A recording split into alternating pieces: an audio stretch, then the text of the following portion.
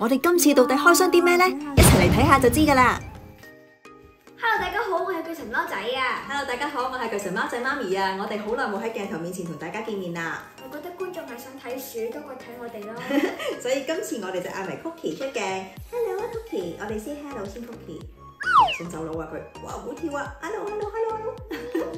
我食啖先，食啖先。哎呀，走佬啊，走鼠啊！其實點解我哋今次會喺鏡頭面前同大家見面呢？主要就係想開箱呢隻鼠。吓？鼠你有得開箱㗎？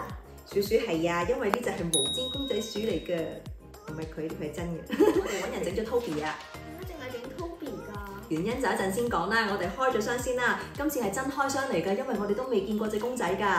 咁好啦，我哋開箱啦。好啦 ，Cookie， 我哋開箱好冇 ？Cookie。拆開個袋先，我哋真係連郵寄嚟個袋都未拆㗎。哇，個箱咁靚嘅。係喎，個箱真係好靚喎，係禮物咁樣嚟㗎喎。Cookie， 好啦，咁我哋開箱啦喎。Cookie， 你睇唔睇啊？等下 Cookie 食下嘢先。Cookie 肚餓啦。Cookie，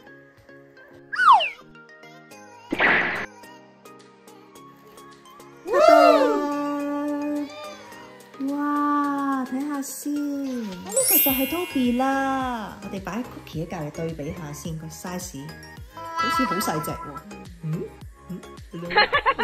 Hello， 佢真係望我 Cookie。Hello， 你記唔記得佢啊？啊，你唔識 Toby 㗎應該。唔識。啊，係喎，見過喎，有見過㗎佢哋係咪啊 ？Hello。塊面好似肥咗少少。塊面肥咗少少啊 ？Toby 個鼻冇咁圓㗎，呢度冇咁扁啊，唔係冇咁圓。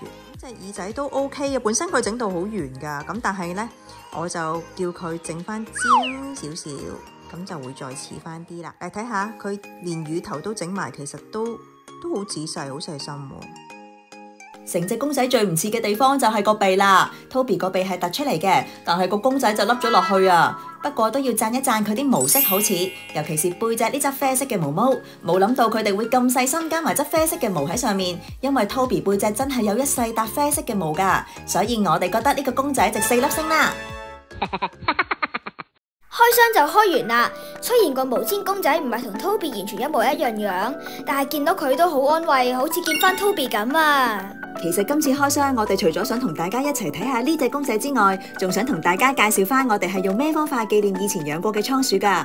我哋通常會喺發現鼠鼠走咗之後，就剪少少倉鼠嘅毛留嚟做紀念，因為鼠鼠身體會腐化或者變成灰燼，但係佢哋嘅毛就可以永遠留喺呢個世界，所以我哋就用呢個方法留住對鼠鼠嘅回憶啦。我哋呢2年總共有3隻鼠鼠走咗，點解我哋儲得2盒毛毛嘅 ？Toby 啲毛毛走咗去邊啊？Toby 嗰陣走得太突然啦，我根本嚟唔切反應，於是就唔記得咗留低佢針毛啦。所以今次我就決定用 Toby 個樣訂做呢個毛氈公仔，希望可以留翻個紀念啦。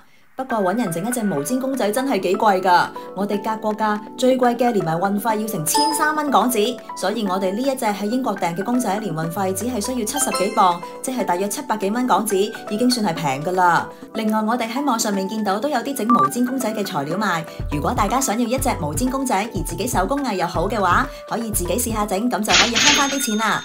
見到個公仔真係好掛住 Toby 啊！如果大家想睇翻 Toby 係一隻點樣嘅倉鼠，歡迎大家撳呢度睇下㗎。多謝大家收睇我哋呢集嘅分享啊！